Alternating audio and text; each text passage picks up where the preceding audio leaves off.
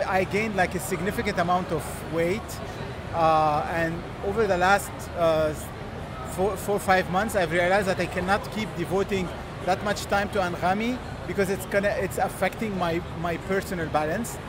So we decided that we're reducing overtime. I mean, we're not having people anymore work beyond 7 p.m. at the office, simply because it affects the team as a whole. And it actually would be bad project management to leave that much people working that late. So right now, I tend to leave office at around 6:30, 7, and I exercise every day, 4 or 5 days a week actually, and I spend a lot of more time with my kids and family, and I'm confident that I'm way better right now during my time at Anghami. I do 3 things. The first thing, I never work on Sunday, and I noticed that and when I say I don't work, I mean I don't have my phone, I don't have emails, I really cut. Like when I cut, I cut. The second thing is that I take a very good holidays, and when I take holidays, I put a response telling people that they will never get any answer to their phone call or email, because I notice that people take holidays, and when they come back it's worse because there is this pile of stack of emails that you have to manage and things. So if you want people that you are just off and that they have to find someone else for these 4 weeks, it's fine. And I think you take 4 weeks of holiday. Yeah, 4 weeks every year. So one day, yeah, it's very French. I think French are very good at work-life balance, more than most people on earth. Definitely. Yeah, for sure. I was shocked in America. People burn out very easily. Like they like to emphasize this motto of hard work, but they don't run a long time. I'm running from 15 years and I don't feel tired. I don't think a lot of people in America do that.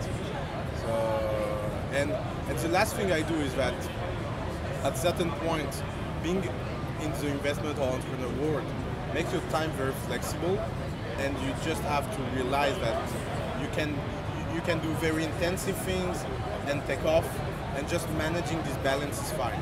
I've gotten better at it.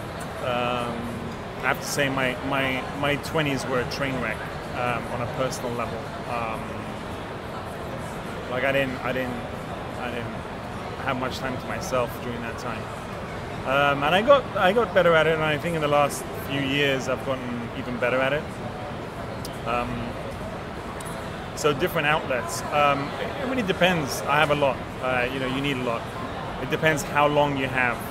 So it could be, just blasting Ode to Joy for about 7-8 minutes.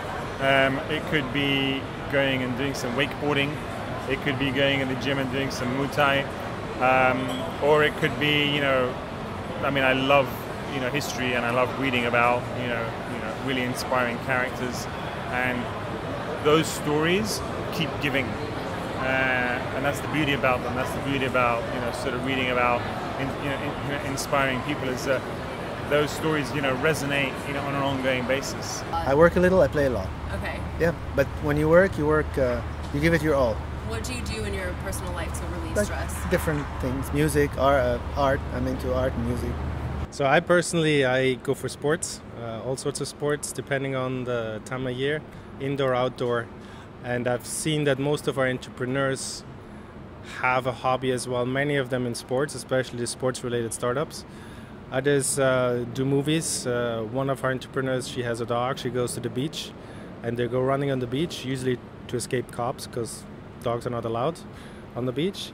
So everybody has a vent, and we as an investor, we make sure that each entrepreneur uses these vents, even if we have to force them in difficult times to take some time off and do that. Many of them also have family, and that's also something you can do.